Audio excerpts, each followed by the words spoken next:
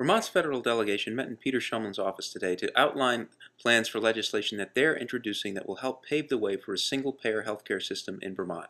Senator Bernie Sanders explains the rationale. I mean, you got a national bill that's out there.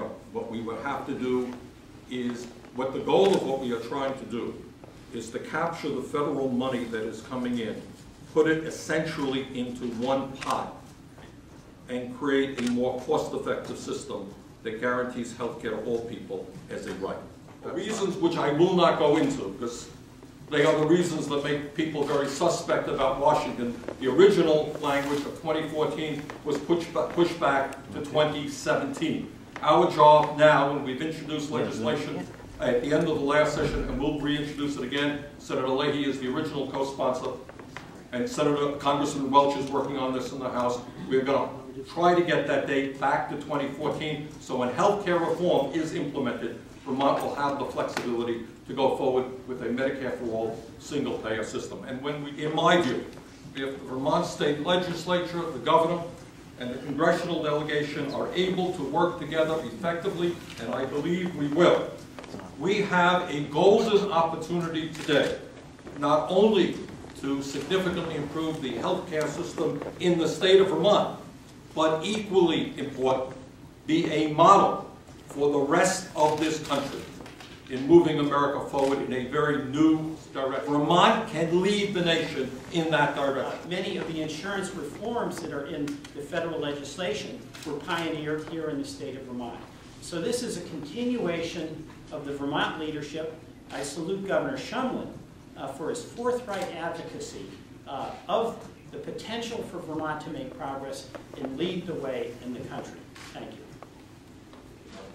What are the prospects for your bill, Senator Leahy, in the Senate? We've just heard Congressman Welch discuss the House. Can you get this through the Senate? Nothing is easy through the Senate, as you know, but the fact is that if you talk about giving flexibility, I think Congressman Welch put his finger on it. You're talking about basically a states' rights thing, what the states do it. You know, over the years, time and time again, we've got small state minimums, got exemptions for Vermont. It's a case of let's see if it works. Again,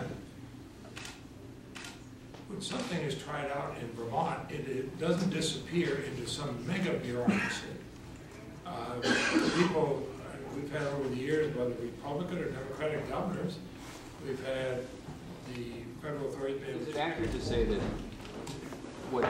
there has to be a change in law in Washington to go forward with what Vermont wants to do this year here? Do you need this legislation change to move ahead with single payer? You know, there's no question that having the 2014 date is incredibly important to our success.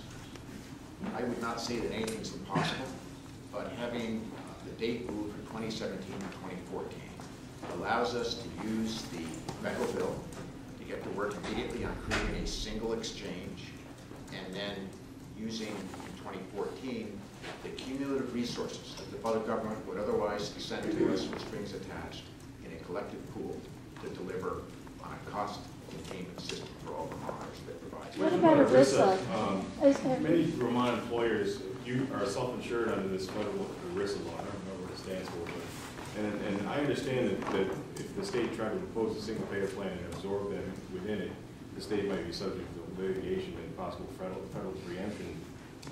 How would we handle that?